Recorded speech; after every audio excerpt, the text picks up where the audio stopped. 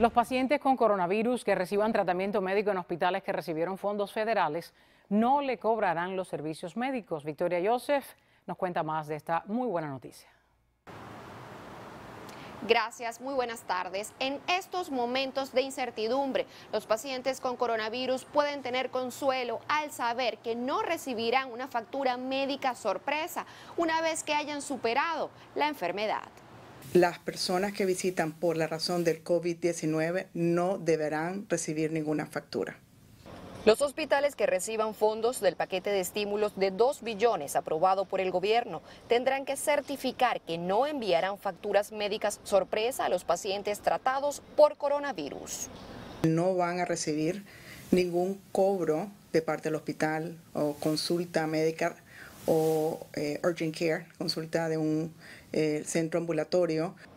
Este tipo de facturas suelen producirse cuando un paciente con seguro médico es atendido en un servicio de urgencias ajeno a la red de centros incluido en su plan o cuando un doctor que no forma parte de la red asiste en un procedimiento hospitalario. Para las personas que tienen planes individuales que le cubre lo que es el examen, pero no le cubre el tratamiento, los proveedores no le pueden cobrar más de lo que tiene que ser el deducible, los copagos, el coseguro, hasta un máximo de $8,150. El tratamiento para un caso grave de coronavirus podría superar los $20,000. Y más para arriba de $35,000, dependiendo en lo crítico que esté la persona. Preste atención a lo que debe hacer si por casualidad recibe una factura médica. Comunicarse con la compañía aseguradora notificándole la visita fue por razones del COVID-19, no fue por otra razón, para que ellos puedan reprocesar. Muchos se preguntan, ¿qué hago si en este momento no tengo seguro médico? Esta es la respuesta. La única manera que pueden hacerlo es por medio de un short-term medical, que le llaman. Tienen que pasar evaluación y condición preexistente no estaría cubierto. Significa de que si ellos tenían la condición del COVID-19, no estaría cubierto.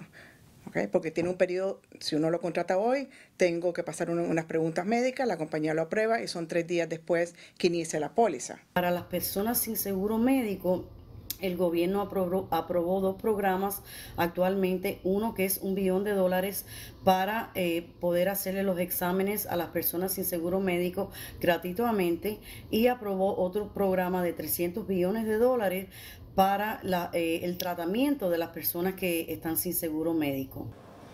Para quienes tenían seguro médico a través de su empresa y fueron despedidos, también hay una opción. Mientras el empleador no lo ha eliminado del seguro, la persona puede continuar recibiendo su atención médica bajo la póliza comercial, bajo la póliza que el empleador le esté dando. Los expertos recomiendan a quienes tengan dudas sobre la cobertura del seguro médico y el coronavirus que se pongan en contacto con los representantes de sus planes de salud. Para América Noticias les informó Victoria Joseph.